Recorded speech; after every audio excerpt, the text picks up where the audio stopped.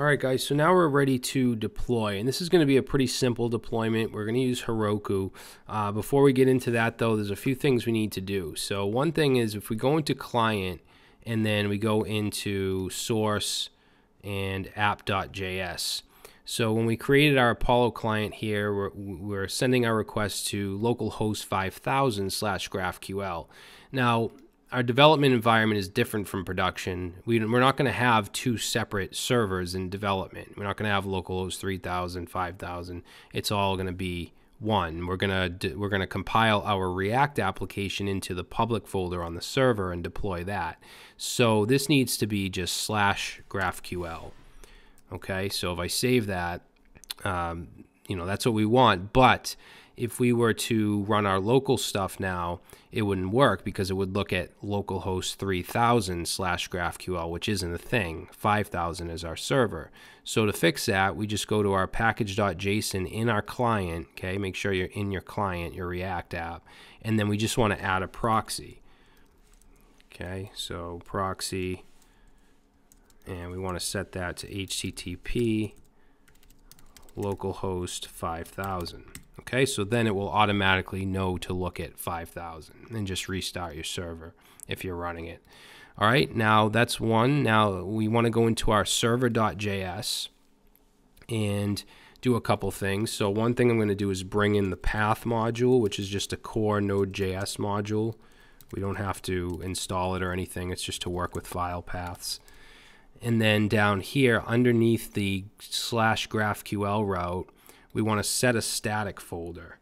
Okay, so to do that, we can do app.use, and we can say express.static, and we'll say that we want public to be our static folder. And then we need to make it so that whenever any route except this /GraphQL is hit, it's going to just redirect to React's index.html page, which will be in the public folder. Okay, I know you don't see a public folder here yet because we haven't built out our React application, but there will be. So let's say app.get, and we want to put an asterisk in here, and then let's say request response, and what we want to do is say res.send file. Okay, we're just loading a file here, the index.html, but we need to get to it, so we're going to use path.resolve. Okay, and in path.resolve, we're going to put _dir name. So from the current directory, we want to go into public, and then we want to run index.html. Okay, so that's what's going to happen when we hit any route. And make sure that this is below the GraphQL route. And that's it. We'll go ahead and save this. Okay, make sure you have this for your port, process env port, and then pass it in here. Make sure that's all correct. And yeah, we should be good. So now, if we look in client package.json, we have a build script, right? You guys have probably used this before. We do npm run build, and it creates a folder called build in our client folder. That's not what we want. We want it to go into our server into a folder called public.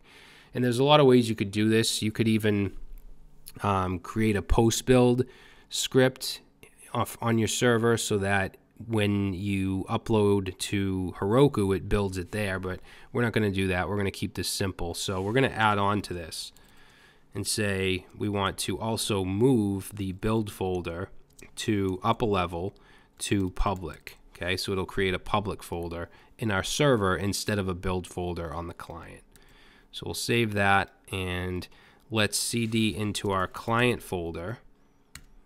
Okay, make sure you're in client, and let's do npm run build. As you can see, it's going to create it. It's going to move it to public folder on our server, and there it is. So we have public. All right, good. So now we're ready to deploy. So you need to create an account at Heroku.com. Once you do log in, you'll see something like this, and your apps will be laid out here when you have some. And you also need to download the CLI. So if we go to, let's say, Heroku CLI, first link here, We'll click that, and then if you're on Mac, you can use the installer, or Homebrew. Windows, you have your installers, and then Ubuntu, some other methods. Just get that installed. Once you have it, you'll be able to just do Heroku, and you should see all the commands and stuff.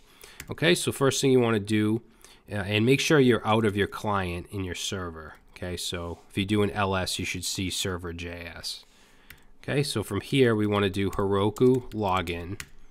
It's going to ask you for your credentials.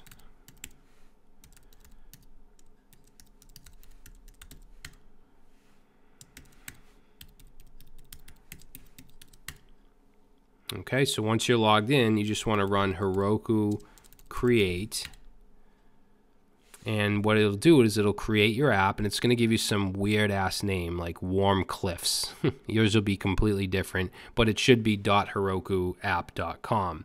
Now, if I go back to my interface, my dashboard, and reload, I'm going to see that. So here it is, Warm Cliffs. So if I click on that, I want to go to deploy, and you want to grab this link right here. You basically want to add this as your remote repository, okay, so that you can push to it.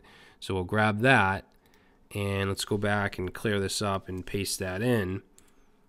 Okay, so that gets added as a remote repository. Now we want to push to it, but before you push to it, make sure that everything is up to date. Okay, you want to do git add all, and do your git commit. We'll just do m, and put your comment in here, and you can put, you know, whatever you want. We'll just say finished React. I don't know, it doesn't matter. And commit everything. Okay, so now everything is up to date. If I do a git status, everything's up to date. So now we just want to, let me clear this up first. We want to do git push to Heroku to the master branch.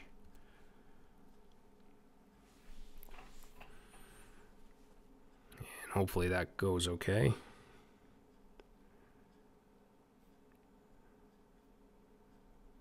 Should be quick because it's a very small application.